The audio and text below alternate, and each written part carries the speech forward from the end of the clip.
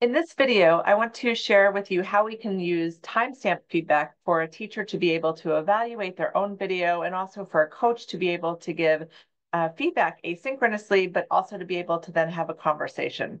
So what you see here is an example of a video that I did of myself. So I just used my cell phone to record part of a lesson that I was doing when I was giving a workshop. So this is a lesson on differentiation, and I'm introducing a piece of it here. And so what you see here is the introduction. You see some of the participants. So I just set up my cell phone in the back of the room.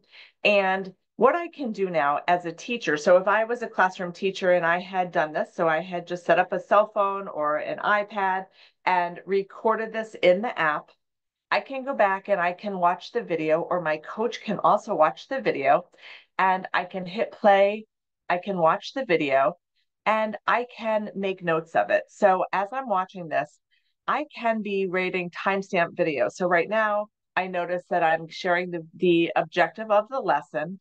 And so I might write a comment. I might say, I might ask a question. I might say, I'm wondering if a student could have shared the objective. So that might be an idea. And not only can I add that comment there, if you notice, I'm going to just stop that video for a sec. So if you've noticed here, I've added the comment and it's timestamped. So it tells exactly where it was. If you see, it's at 43 seconds in. So I've added that comment there. But I can also add another comment. So here's a quote. So if you notice now, I'm sharing a quote with participants, and I might ask a question. So I might say, could a participant read this? And this is a question. So if you notice here at the bottom, I can categorize these either as a question, an idea, or a bright spot. So I'm going to tag this as a question. So I've tagged it as a question. I'm adding that in. And then I can go on throughout my lesson. So let's say I'm just watching the lesson, and I'm watching as they're doing this. And I can say, they seem excited. And I might think that's a bright spot. Oops, sorry, I'm saying that's a bright spot. So I'm labeling that as a bright spot, and I'm adding things. So I continue, I look through my lesson. Is there a routine for movement? So I might ask that question. So I'm going through and I'm adding my things within my lesson. So as you notice, all of the different comments come here.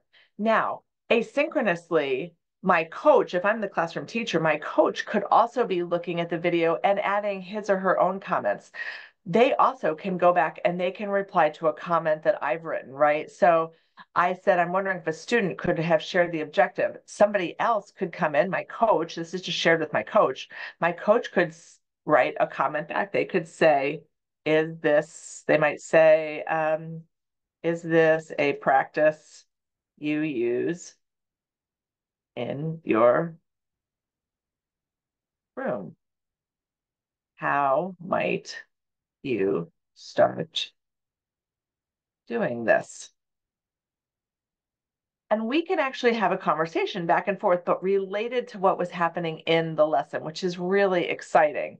Another thing I wanted to show you is that as the teacher or as the coach, I can go and I might just want to look at questions that were posed. So I can sort it just for the questions, or I might sort it just for the bright spots, or just for ideas that popped up if there were ideas that were shared.